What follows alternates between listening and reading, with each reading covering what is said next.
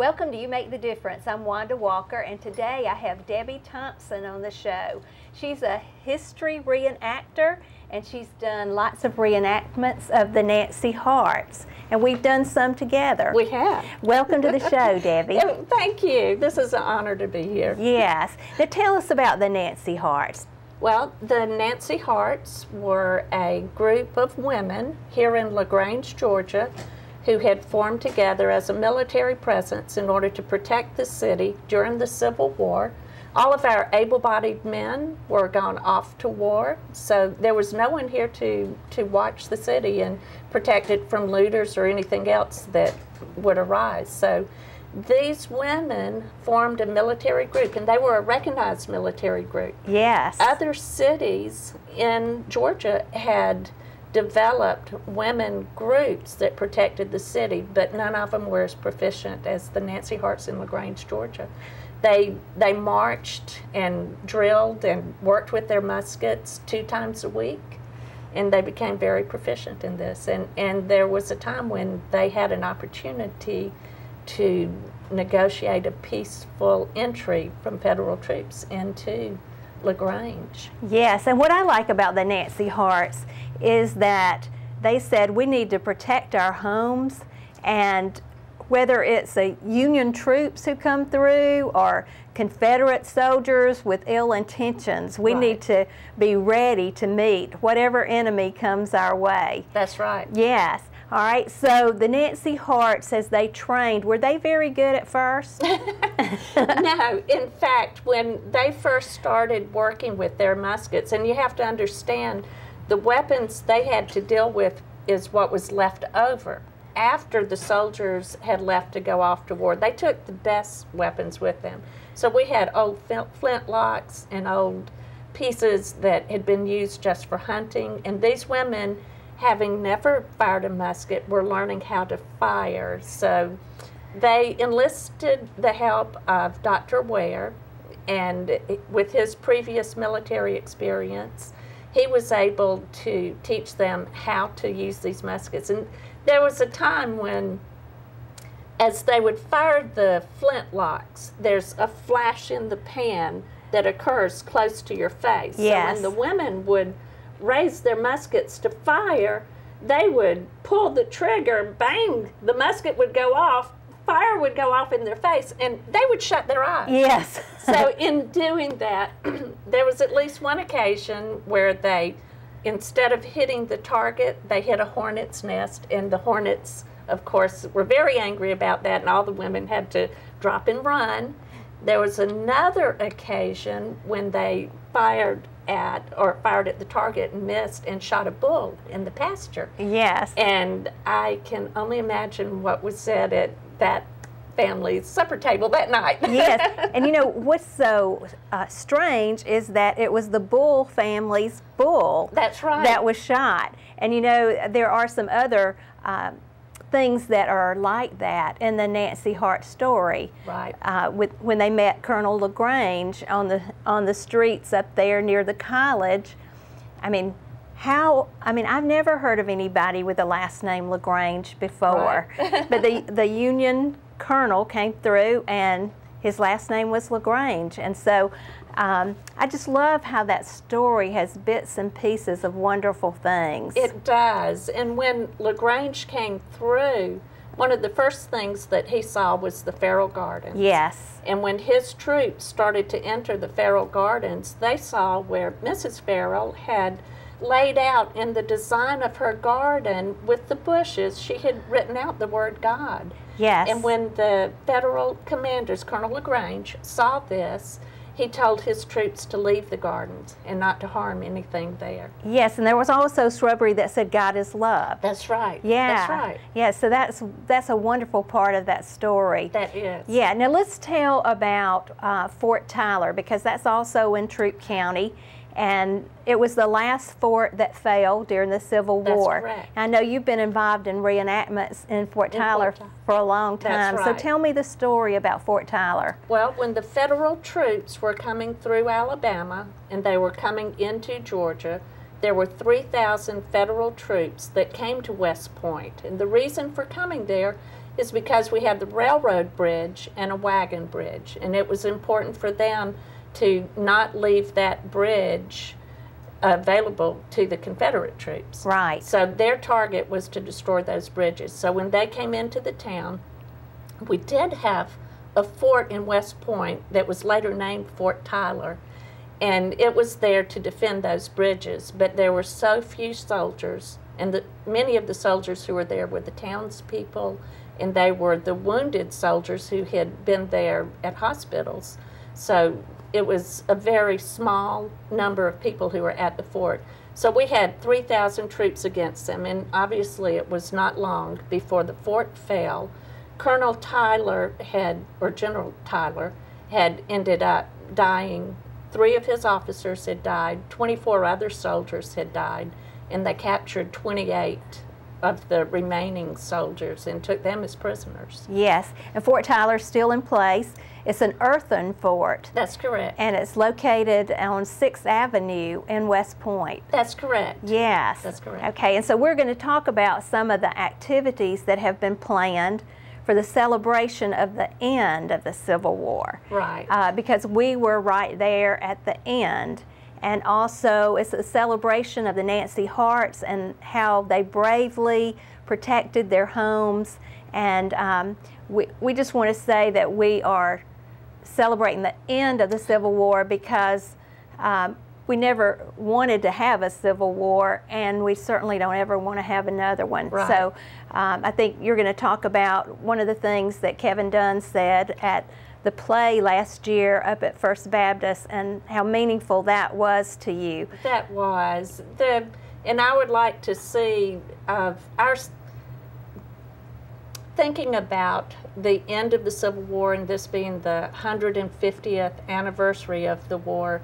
We're not celebrating the Civil War. We're looking at it as the ending of the Civil War and the beginning of healing. And that was one thing that was brought out in the play that I found was so touching, that in looking at history and learning about history, the only way to better ourselves in the future is to know what happened in the past. Yes. Okay, now let's talk about some of the events that have been planned in Troup County, some in LaGrange, some in West Point, to celebrate the end of the Civil War and to really highlight the Nancy Harts this year. All right, so the first thing is that First Baptist Church on the Square is going to do a play featuring the Nancy Harts. The play was written by Dr. Baxter. Right. They did the play last year and it was a success, and we asked them if they would do it again this year. And so that is April the 12th at 7 o'clock. Mm-hmm. And prior to that, at 6 o'clock, they're going to have a display that the Historical Society has put together that will show pictures of the Nancy Harts, the officers, and give information. And also some of the local Nancy Harts will be dressed in Civil War attire and will greet you at the door. So we're also going to be able to participate in the play a little bit, in the first scene and in the last scene. Wow. So it'll be a lot of fun. Uh-huh. Now, you saw the play last year, and I know you've done lots of historical reenactments. So tell me what you thought about the play last year. I thought the play was wonderful. It was entertaining. It was full of energy. It was a musical. I love musicals. And it had such a touching ending to it that, you should go and see it. Yes. It should not be missed. You highly recommend it. I do. Yes. All right. And then the next Tuesday after that, on Tuesday, April the 14th, there's going to be a showing of the Nancy Harts documentary that we did in September of 2014, and it's going to be on all the Georgia Public Service stations. I think you can see it on Charter Channel 21 here. It'll be at 8 o'clock that night, and so we want everybody to be sure and watch it. And again, that is Tuesday, April the 14th at 8 o'clock. Now let's talk about that experience of being involved in the documentary. Was that very exciting for you? That was very exciting. The whole aspect of it, and searching for a location to film the documentary and meeting ancestors of some of the original Nancy Harts. Yes. Was so exciting, but the most exciting part was when we did film at Nutwood Plantation, which was a perfect background for the documentary. We had at least 27 women show up dressed in Civil War attire, carrying muskets, and representing themselves as the Nancy Harts. And it was so exciting to see that many women dressed out and marching. It was just a wonderful experience. It really kind of set you back in time and helped you feel some of what they felt when they met the federal troops and what they needed to do in order to defend their homes. Yes, and there were several scenes that were filmed, and some of it was of the Nancy Harts marching, and then there was a scene that was filmed of Colonel LaGrange meeting the Nancy Harts on the streets of LaGrange, and that negotiation between Captain Nancy Morgan and Colonel LaGrange, and that was very exciting. We're going to do that again this year on Sunday. That would be April the 19th at 2 o'clock at Bellevue. That's correct. And you're going to be in that part of the reenactment. Tell me about your part of that. Well, Bellevue has for the last few years allowed us to have a historical reenactment or skit, as you would say, of different aspects of the Nancy Harts leading up to this point. So in the past, we've covered the women gathering and deciding to become Nancy Hart military group to begin with. Yes. And different aspects of it through the year. And this year, we'll be ending it with the meeting of Colonel LaGrange. Yes, that was really exciting last year at Bellevue because we did a skit. And we talked about our target practice and how everything went awry at first, but then that the Nancy Harts had become marksmen. They had. Very skilled marksmen and could hit the target, I would think, pretty much all the time. Right. Well, in actuality, because these women were able to train twice a week, they may well have become better marksmen than many of the soldiers who didn't have that opportunity to train as much. Yes, and there was an exciting thing that happened for us, and it was that LaGrange Tourism came and made photographs of the Nancy Harts, and one of those photographs ended up being in Southern Living. That's right. In the January issue. I believe it's on page 33, and that was a surprise to us. And then after the Bellevue presentation, then this year we're going to be back at Bellevue and do the encounter right there again. And then after that encounter, the LaGrange Women's Club is going to have a tea. And the tickets for that tea are $10, and you can buy those at Bellevue. Now, on Friday night of that weekend, the Legacy on Main will have a reception, and they have displays of pictures by Mort. Do you know how to say his last name? Kunstler. Kunstler, that's right. And he is a renowned Civil War artist. He is. And he's painted many paintings. And what's so exciting about this year is that has stated that this is going to be his last Civil War picture in the series of paintings, and it's going to be of the Nancy Harts. So it'll be LaGrange, Nancy Harts meeting Colonel LaGrange. Yes, and I think the name of the painting is LaGrange versus LaGrange. That's correct. Yeah.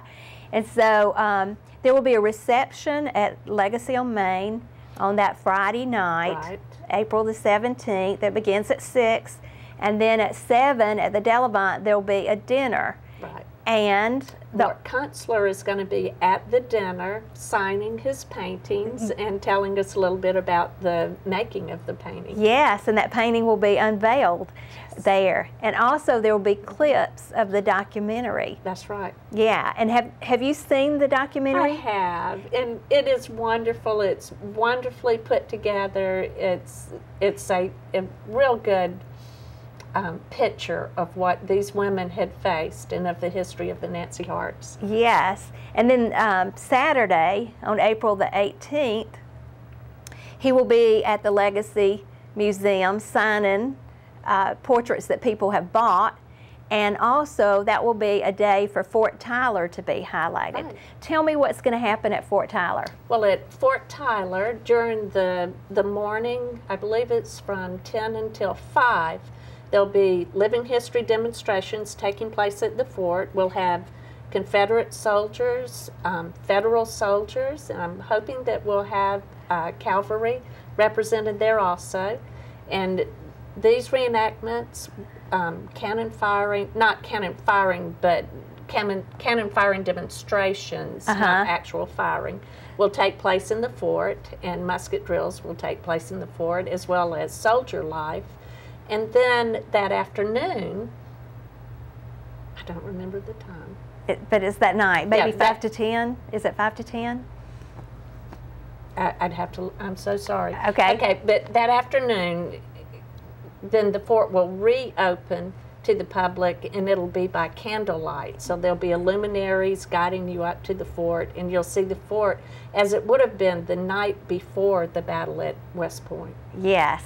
And you know, one of the things that has amazed me about this story is that the family of Sue Pearson, Sue has a great-grandmother who was one of the Nancy Harts. Right. Yes, and her name was Addie Bull, and Addie was 14 when she was in the Nancy Harts, and Addie had 2 sisters who were officers in the Nancy Harts, and Sue, who is the producer of the documentary that will feature the Nancy Harts, had no idea that this was in her history until a few years ago. Right. And she came, her sister came here actually, and was at the museum, and Clark Johnson told her the story of the Nancy Harts.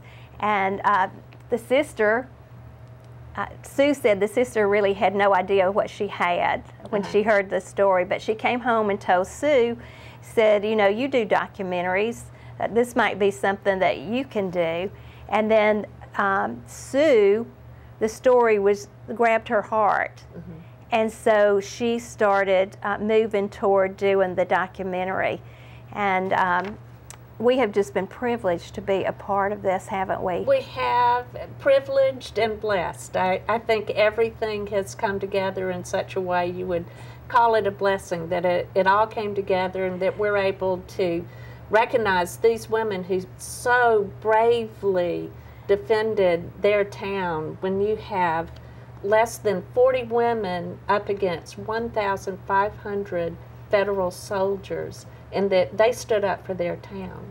Yes. And I'd like to add also that we have a modern day Nancy Hart group who is also looking out for the interest of women and children in this town today. Yes. Diane Colson, who used to host the show, was invited to a prayer conference up at the First Baptist Church on the square, and she opened that prayer conference with the story of the Nancy Harts. And she was saying how brave these women were in defending their homes, and then she related it to the conditions of the city that we were presently in, and she said, it is time for the women of LaGrange to again rise up and protect their homes.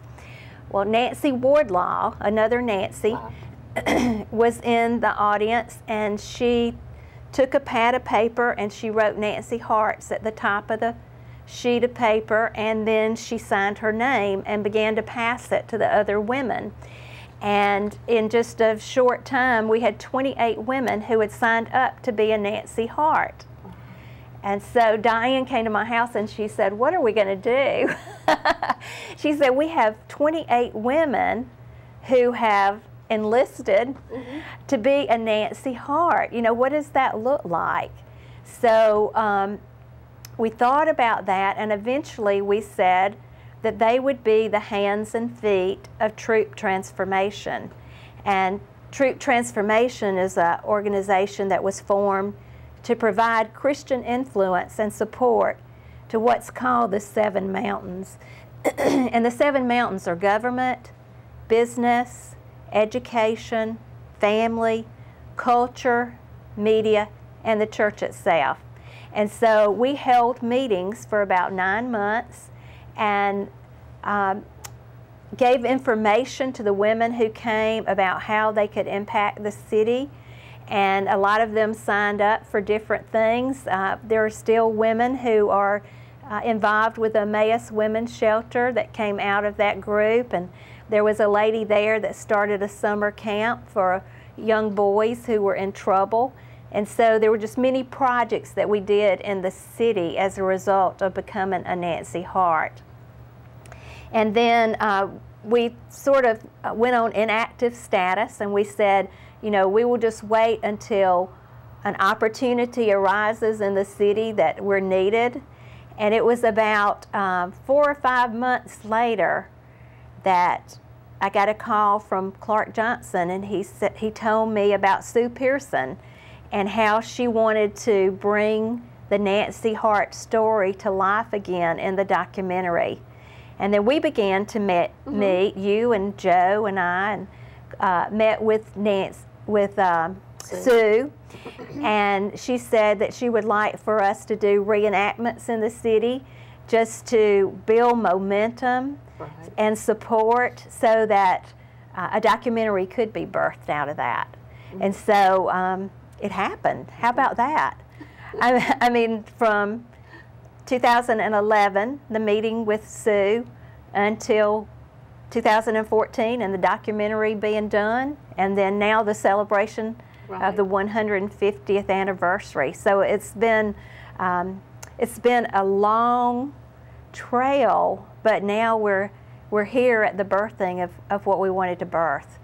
So it's very exciting. It is. It's very exciting. And we just need to see where it goes from here. Yeah, that's right. Now, I want to talk to you a little bit about how you and Joe met. I was involved in a gifted program in high school, and at that time they allowed us to do whatever we wanted to. So I was interested in fashion. My mother sewed. She had taught me to sew, so I was going to sew a Civil War period dress. I was told by others in the community that I should meet Joe Thompson, that he could give me any kind of information about that I needed. So I met him in the basement of our church where we had a youth parlor. And we began a conversation that later led to him showing up at my house with a stack of books, all on Civil War period clothing. And it started from there. We met, we dated, we married in the bicentennial year, 1976. Appropriate, yes. Right. So we had a bicentennial wedding, and the first thing he bought me as a wedding gift was a sewing machine. Wow. And I have been sewing ever since then. I sew 18th and 19th century clothing for museums and living history programs. Yes, and you had a lot of the dresses in the documentary. They were yours, right? That's correct. Yeah, that is exciting. Okay, well, I want us to recap the things that are going to go on in the city so that people will know what they can get involved in. Okay, on Sunday, April the 12th at 6 o'clock, they can come to the First Baptist Church and see memorabilia of the Nancy Harts and their part in the Civil War. And then they can go to the play that starts at 7 o'clock. And Kevin Dunn will be in that play again this year. Yes. And we'll sing at the end of that. And that was your most favorite part. Your favorite part. And then the next weekend will be filled with lots of events. It begins Friday night at the Legacy Museum at 6 o'clock with a reception, and you'll want to go in and see all the beautiful paintings that are there. Then at 7 o'clock across the street, you can go to the Delavant, and Mort Counselor. Yes, will be there and unveil the painting of LaGrange versus LaGrange. And you also will be able to see clips of the documentary there. Then the next morning on Saturday, He will be at the Legacy on Main Street, and he will sign portraits that you buy, and you might just want to talk to him about the many paintings that he's done. He's a very interesting person, and he's in his 80s, and so I know that he will have lots of stories that you will enjoy. And then there are the events at Fort Tyler in West Point. They begin at 10 o'clock in the morning. And they end at 10 o'clock. And they end at 10 o'clock. It's on 6th Avenue in West Point, Georgia. And then on Sunday, I really want you to turn out for this, because we're going to do the Nancy Hart reenactment. It's the scene from the documentary. It will be where the Nancy Harts meet Colonel LaGrange, and then stay for the tea that will be at Bellevue. Be sure to get your tickets. They're $10, and they're available at Bellevue. There are tickets that will be sold for the dinner that is at the Delavant, and you can contact Legacy on Main to get your ticket there. And then be sure to watch the documentary. That will be Tuesday, April the 14th at 8 o'clock on your Georgia public service stations, and that's Channel 21 here in this area. We've seen the documentary, and it's really good, isn't it? It is. I recommend it. Yes, yes. And so we are so fortunate to have had the Nancy Harts here to protect our city. And Clark Johnson was telling me that there were 100 antebellum homes here during that period of time, and we only have 13 here now, but they were determined that they were going to protect their homes. And we're so fortunate to have had women as brave as the Nancy Harts in our city, for they truly made a difference in LaGrange and the surrounding areas. And I would just like to thank you for watching You Make the Difference, and to remind you that the greatness that you have in you is similar to the greatness that was in the Nancy Harts, because when Christ lives in us, we have that greatness in us. So release that greatness that's in you and impact your city. Thank you for watching, and we'll see you next week.